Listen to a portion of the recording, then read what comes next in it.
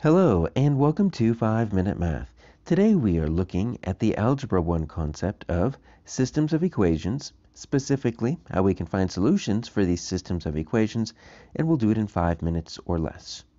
So, systems of equations talks about having two different linear functions and how we can find a solution. Well, one option would be to put it on a graph. So if we have intersecting lines, so let's say we've got two lines right here, and we could visually see that they cross right about here, almost about 4, 2. Looks like it's a little bit past that. So we could visually see wherever they touch, there's going to be one solution. Now parallel lines, so I'll draw those down here. Parallel lines have the same exact slope. They never get closer, they never get farther away. So they have no solutions. And if we put them on a graph, we'll see that they never intersect.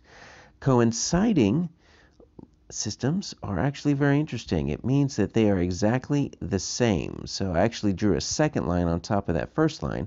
They have an infinite number of solutions because every single point is on both lines. Let's see what that looks like on some graphs. So if I show these first two lines, y equals x plus 4 and then y equals negative 2.5x minus 3, you'll see that we have intersecting lines, and right there at negative 2, 2 is going to be our solution because that is the point where the two lines meet, and if we were to plug those coordinates into both of these equations, we would get true statements.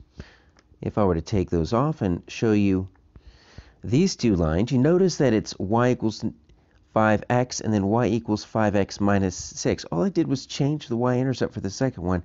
Same exact slope. These are parallel lines. They never meet. They never intersect, which means they have zero solutions.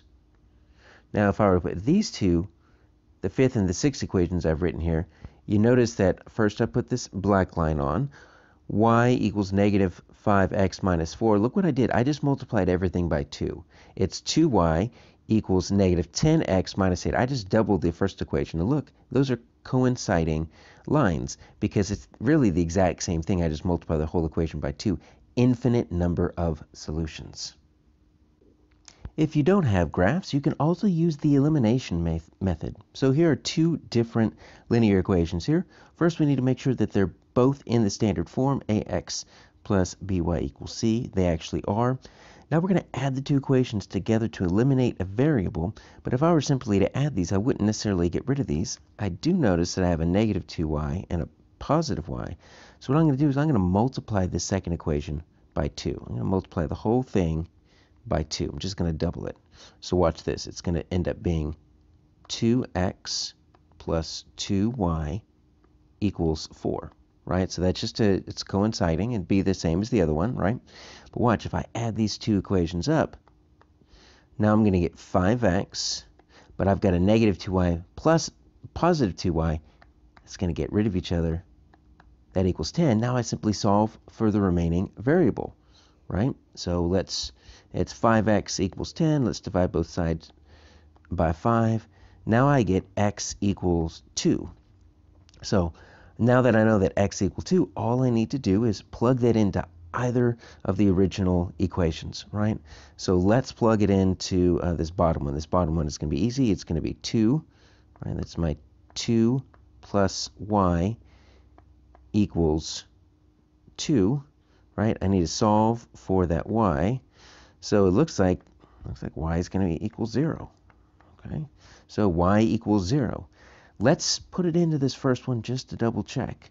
So it's going to be 3x, right, minus 2y equals 6. That x is equal to 2, so 3 times 2 minus 2y equals 6. That's 6 minus 2y equals 6. Let's get rid of 6 from both sides. So it's negative 2y equals 0. Yeah, divide by negative 2, I'm still going to get 0. So here's my solution, right? It's these two coordinates here, an x of 2, y of 0. So if you can use a graph, then you can go ahead and place both linear equations on a graph and see where they intersect. If not, you can use the elimination method by first making sure both equations are in standard form, multiply if needed, but add the equations together to eliminate a variable, solve for the remaining variable.